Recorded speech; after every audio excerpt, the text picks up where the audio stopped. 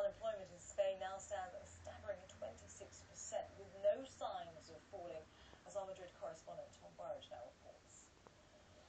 In historic tourist-fueled Seville, there are now mounds of uncollected rubbish.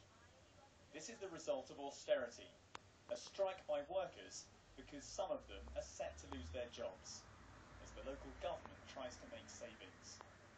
Cuts to the public sector here are for now deepening the recession, and unemployment in Spain is now at 26%.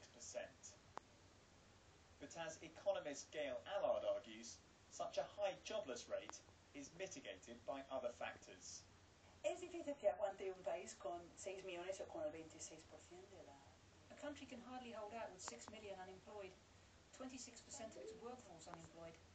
But Spain has a lot of resources. First, family, which is a very strong institution, and there are also welfare benefits.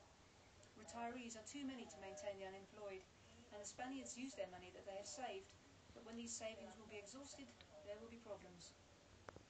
There have been more problems for the Spanish government over the past week.